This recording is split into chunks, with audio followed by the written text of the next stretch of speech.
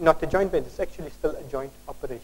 A lot of the things in the oil and gas are not joint ventures. Although they formed and sitting in a separate legal entity, the reality of it is they are not joint ventures. Even though they are called joint ventures for whatever purpose, they are not really joint ventures. That's IFRS 11. What does IFRS 12 say? Well, IFRS 12 wants you to disclose everything.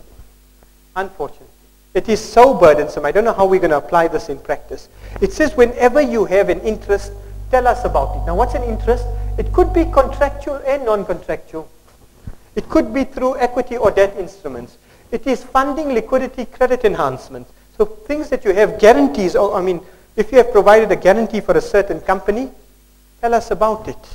If you have shares in a company, tell us about it. If you have preference shares in some other company and it's a substantial amount, tell us about it. However, normal customer-supplier relationships, we don't want to know.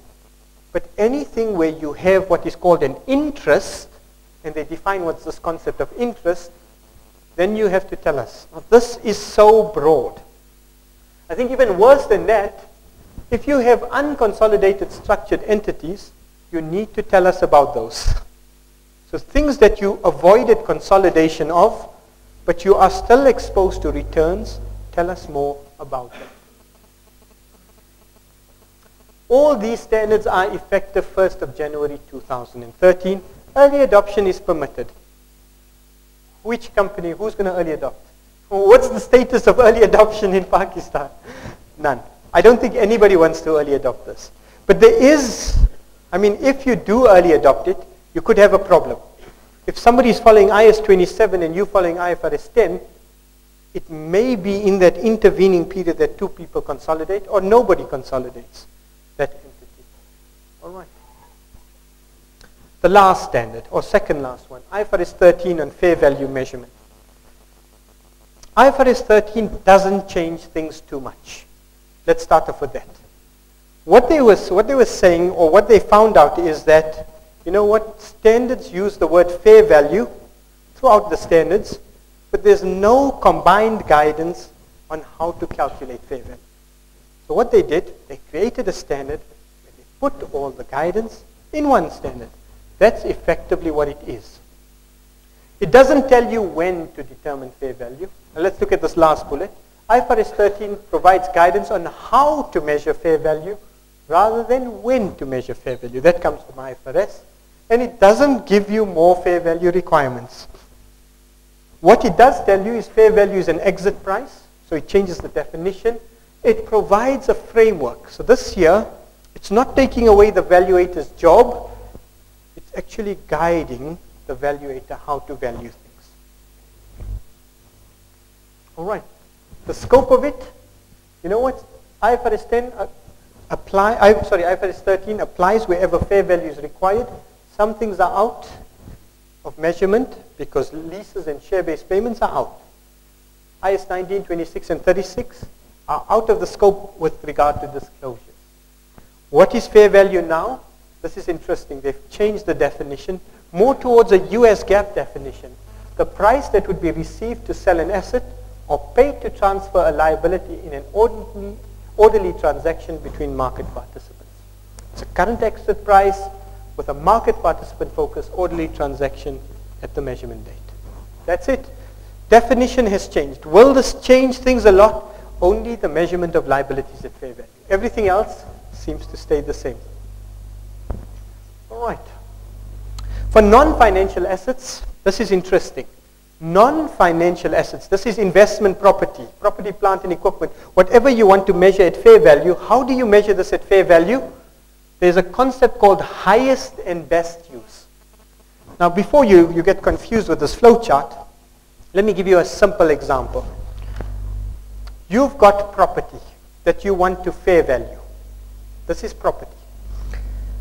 This property is currently being used as you're earning rental from it. You're earning rental from a school. It meets the definition of investment property. It is there, right? You are fair valuing it. Now, how do you fair value it? Do you fair value it as a school?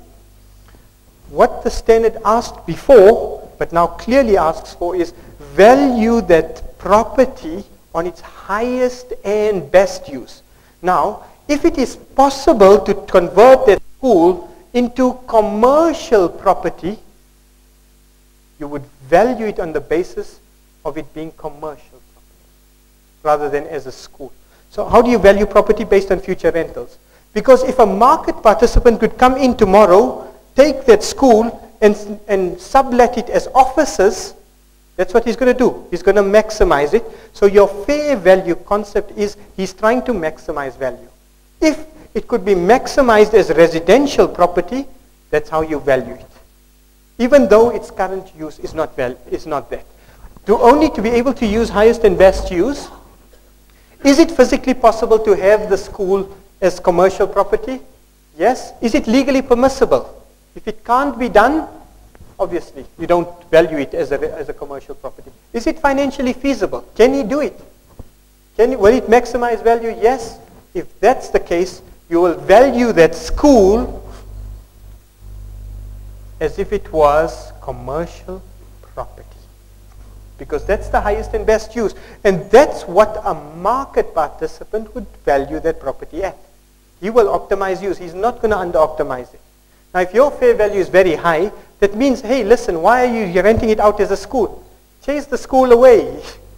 Put some property there. You understand that? You are taking the shareholder's money.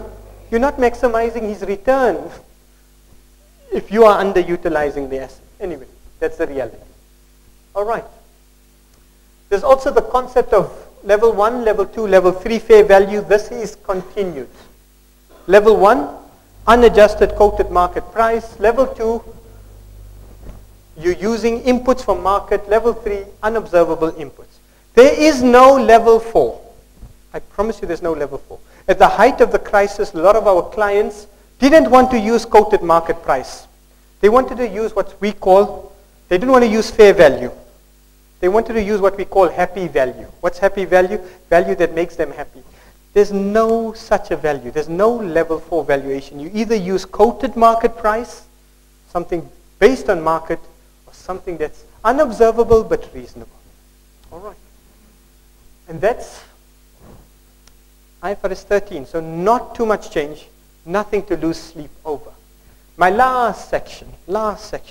Sorry, I'm skimming through it, but I don't think I need to go into too much detail or bog you with detail, is the revisions to IAS 19. Okay, what are the changes? IAS 19 changes. Current IAS 19 says if you have a pension fund, you're going to have to record a defined benefit obligation, you minus the fair value of the plan assets, then you take plus or less the deferred actuarial gains or losses. Why? Because you wouldn't recognize all the actuarial gains and losses because IAS 19 has something called the corridor. And this corridor is a nonsense. Why do you have a 10% corridor, not 11% or a 15%?